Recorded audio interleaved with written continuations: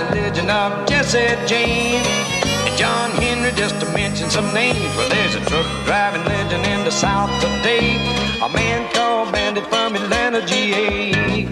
Ever give Jam a nose his name?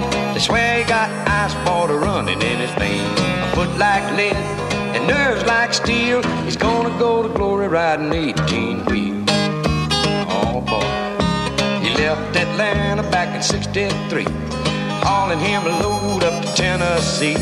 He hit Mount Eagle in a driving rain, so hard he couldn't even see the passing lane. Well, he started down the grade when he lost a gear.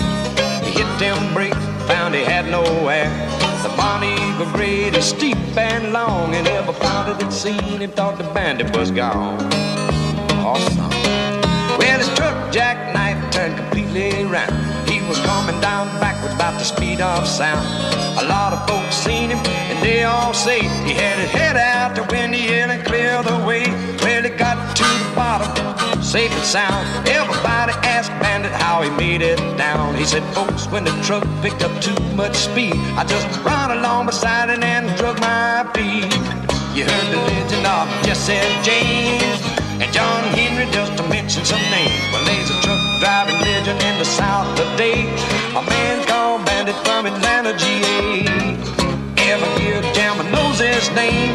They swear he's got ice water running in his veins. A foot like lead and nerves like steel. He's going up to glory riding 18-wheel.